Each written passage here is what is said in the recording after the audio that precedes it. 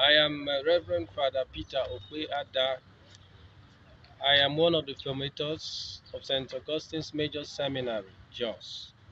I teach particularly in the Department of Philosophy of this seminary. On the 11th of June 2021 is the feast day of the Sacred Heart, and also on this day we reach out to our benefactors through prayer.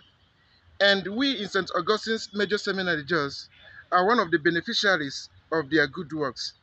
Please, Father, what are your expectations that day? Simply put, my expectations are that day we celebrate our benefactors too. That day we pray for them. They have done great job for us. They have been so nice and be of great assistance to us. So on that day, we are going to pray for them all over the world. We ask the good Lord to bless them. We ask the good Lord to strengthen them. That is the basic thing I think we shall do on that day in respect of our benefactors. I know generally that as human beings, sometimes when you are doing good job, you meet one discouragement or the other.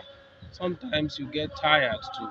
I want to encourage our benefactors never to be tired in this good work they are doing. St. Paul says that we should never be tired of doing what is right or what is good.